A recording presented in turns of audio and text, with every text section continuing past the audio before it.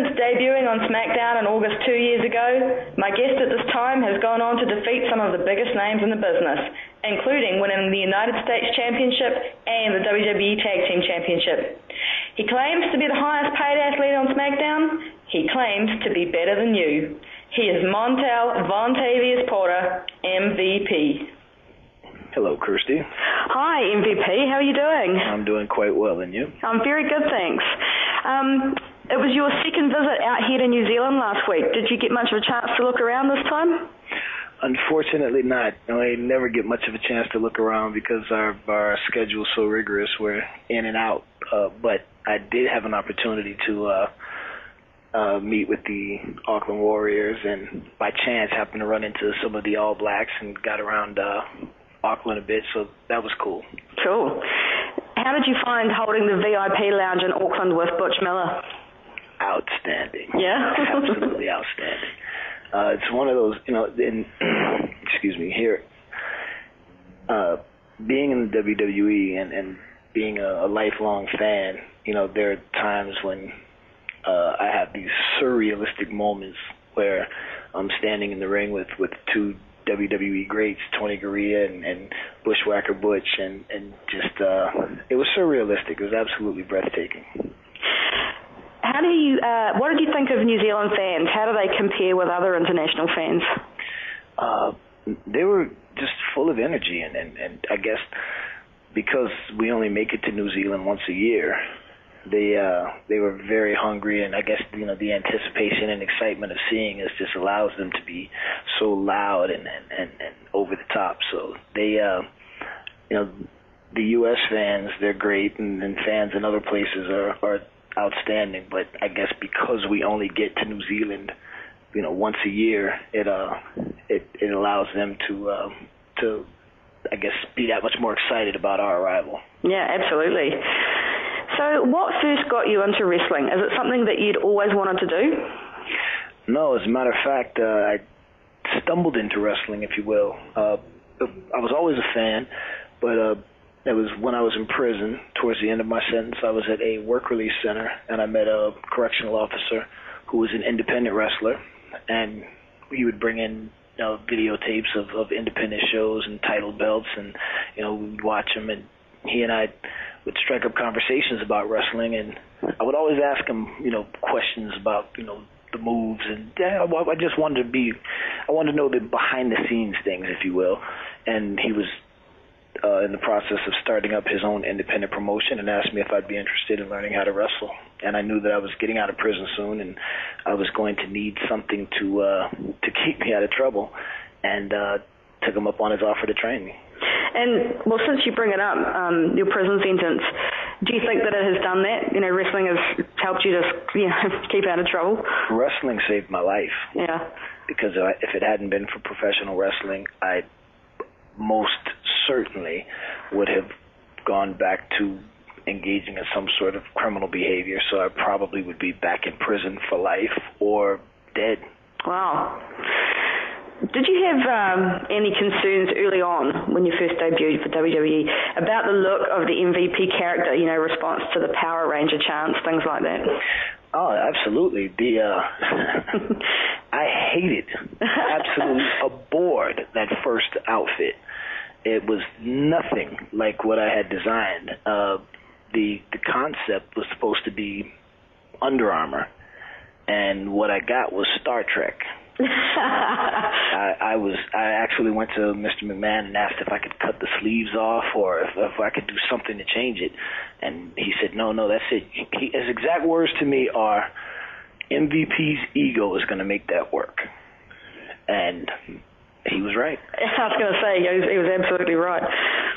But since then, if you notice, the evolution of the outfit has been a little more towards what I want, and even now I'm working on even newer designs to keep more in tune with the Under Armour and Nike dry fit type theme. Cool. Well, we're looking forward to seeing that. Take us back to the Inferno match with Kane. How scary was that? Wow. It was unnerving, to say the least. You're in a wrestling ring and surrounded by, I I would have to say those Flames, when they would shoot up, they'd shoot up to probably 10 feet or something like that. And standing in with Kane, who's about 320 pounds, maybe 6'10". I mean, when you talk about frying pan into the fire, there you go, quite literally. Yeah. And when the Flames, I mean, it was hot to begin with and difficult to breathe because of the heat. But I was going to ask, does the oxygen get sucked out of the ring? Oh, yeah. And at one point, it was interesting. Kane knocked me down, and as I was close to the edge of the ring, and the gas that ignites the flames, I happened to be taking a deep breath right as the flames were being pumped, and oh no, you got a lungful of gas. Oh. So for a few minutes there, I was like, I couldn't breathe at all, and I had to not only fight for breath, I had to fight Kane off as well. Yeah. It was. I came close to panicking for a second, but was able to make it out the other side. Yeah. You won your first WWE title, the United States Championship, defeating Chris Benoit after you had had a series of matches. How did the Chris Benoit tragedy affect you? Deeply, very deeply.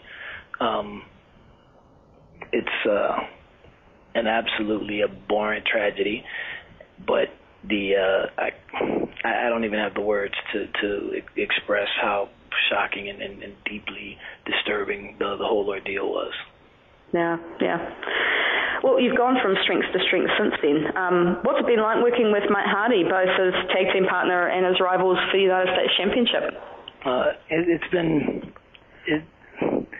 It's funny. I'm never at a loss for words, but there are times when reflecting on my career up to this point,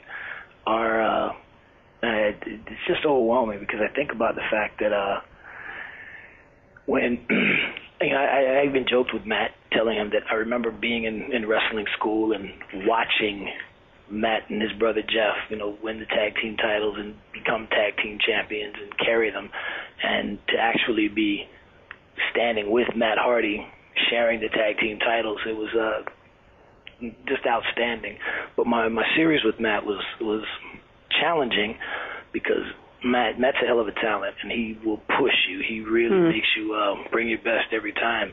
But we were fortunate because Mr. McMahon allowed Matt and myself to have a lot of input into the rivalry and the contests and the things that we were doing during that whole ordeal. So we were very fortunate that there was a time there when our angle was one of the most exciting parts of the show. So and being allowed to have say and make suggestions. A lot of what you saw during that time between myself and Matt were things that we came up with, and it's great when you get to see your ideas come to fruition. Yeah, for sure. And when the people are so receptive to them as well. Yeah.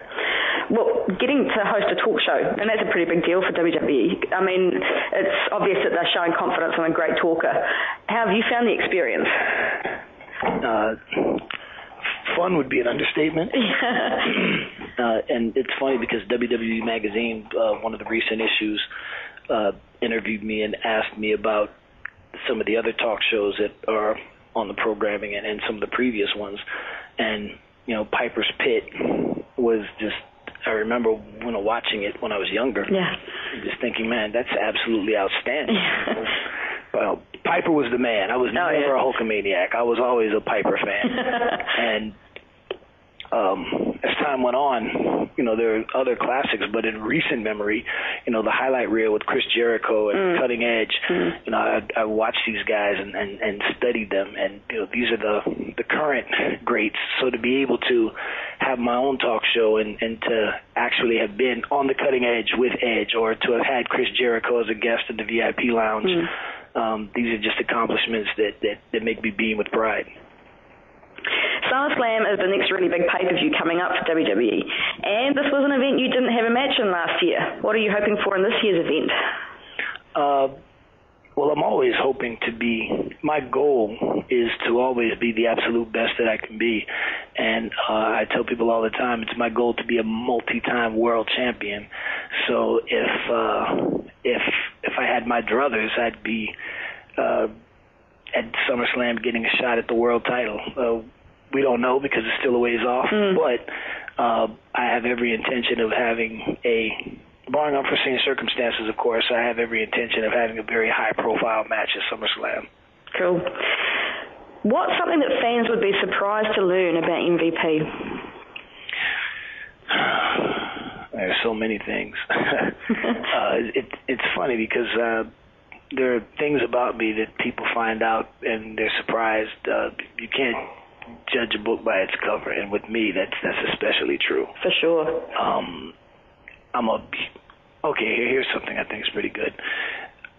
Naturally, I love hip-hop. I'm a big fan of rap music. Yeah. But a lot of people probably don't know that I also am a big fan of hardcore, punk, hardcore, and even a bit of metal. The lead singer of Killswitch Engage, they do CM Punk's entry music, as a matter of fact, is a friend of mine. We talk all the time, and I really, really enjoy their music. Some of my favorite bands are legendary American punk bands like Bad Brains. I'm a huge fan of Fishbone, Red Hot Chili Peppers, music of that sort. So most people probably wouldn't guess that and would probably be surprised to find that out. Yeah. What does the future hold for MVP? Wow, sky's the limit. I'm really excited about the WWE film division, and I've been shouting to the rooftops about their ambitious goal of putting out 2 theatrical releases a year and 4 straight-to-DVD releases a year. And it's a great opportunity for a lot of the WWE talent to swim in different waters, so to speak. And I recently had an opportunity to read for a part in one of their films, and I got very, very good feedback. So I think that in the near future, there'll probably be some WWE feature films, if not featuring MVP, definitely having some MVP content, if you will. That's exciting. All the best for that. Well, listen, MVP, thank you very much for taking the time to talk to us, and all the best for tonight's show in Brisbane. Thank you very much. And if you could tell your New Zealand fans, absolutely, readers, I wasn't before a rugby league fan. Oh. But after having an opportunity to meet the Warriors and having I was so impressed with Ruben Wiki, and initially I didn't know much about him and didn't know a whole lot about rugby league.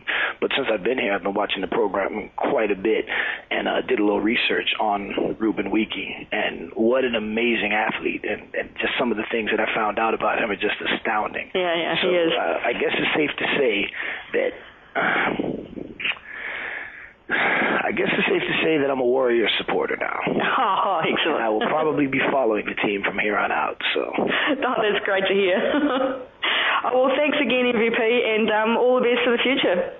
Cheers, all the best. Okay, bye. Bye.